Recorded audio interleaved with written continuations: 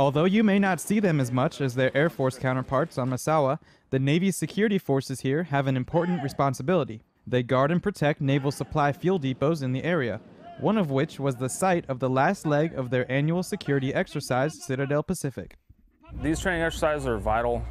We conduct them every year to test our readiness and our ability to detect and react and respond to various threats, and our ability to eliminate those threats and ensure that our installations are secure.